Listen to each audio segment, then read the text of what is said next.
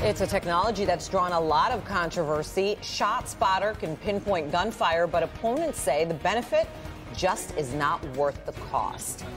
Detroit's chief, Mayor Duggan, and all others say that it saves lives. Yeah, but opponents today said the $7 million the new units would cost could be better spent elsewhere. Let's bring in Grant Herms tonight. And Grant, this issue really came to a head today. Yeah, Sandra, Jason, it really did. On one side, you've got DPD, who says this is a useful tool for stopping crime. And the other side, community members who want that money spent a different way in their neighborhoods. All of this coming as we have seen a string of mass shootings in the city of Detroit this summer.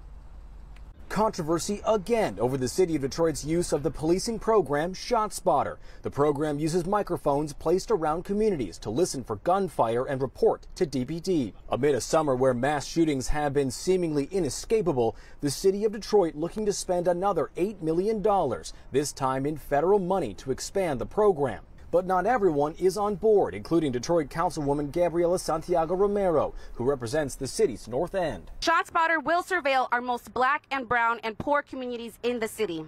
When we know that crime declines in communities that see investments in their street lighting, small businesses, and a reduction of blight.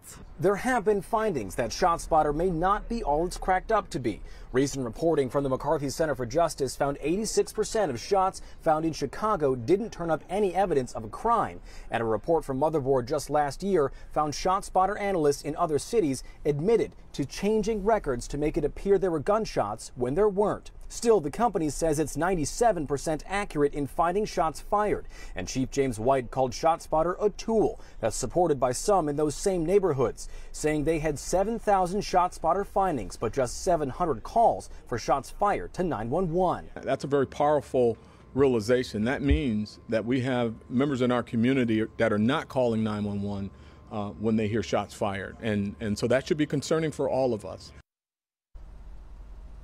Well, the next step here is a vote by the city's Public Health and Safety Committee on Monday. If they approve that, Jason, it'll go to the full council for a vote on Tuesday. Back to you. Yeah, it's definitely fallen out of favor in Chicago. Grant, what makes me wonder now for us here is how big of an increase in funding for ShotSpotter would this be to Detroit? It's a pretty big increase. Right now, the city is spending about $1.5 million in that contract that'll run through 2024. This is an increase of another $7 million in all, about $8 million. Asking here, this contract too, federal money would also run to 2024, but for opponents, that's a pretty big price tag when they say the DPD here is already asking for about $369 million to run the department. They want to find this money somewhere else. Big decision. All right, Grant, we appreciate it.